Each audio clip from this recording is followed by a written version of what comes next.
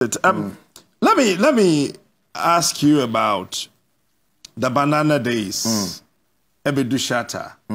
You've gone through a lot. I mean, days in, days up, out, and everything. But still, when you release a song, it becomes a banger. What's the secret?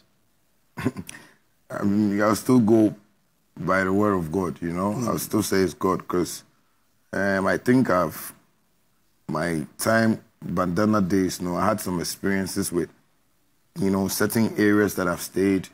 You know, people know me that, you know, most of the time people have some stories that, you know, Medi Indomi da mentia, you know, like, every woman know her. I've lived in some areas that people know my story.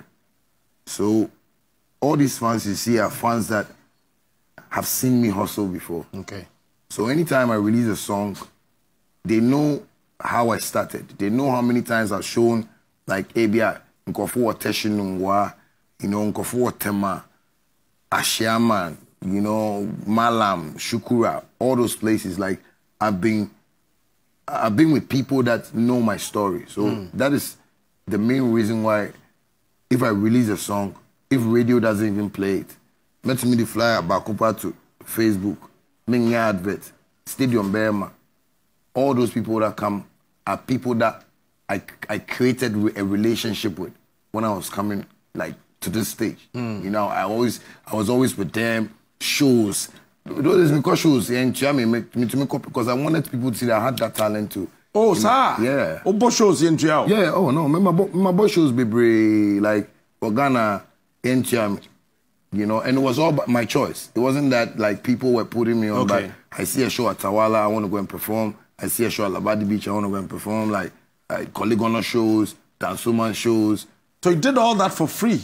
Free. Good. You know, I had like competitions that I went to, like, you know, won some few competitions here and there. So it's something that I sacrificed my life for.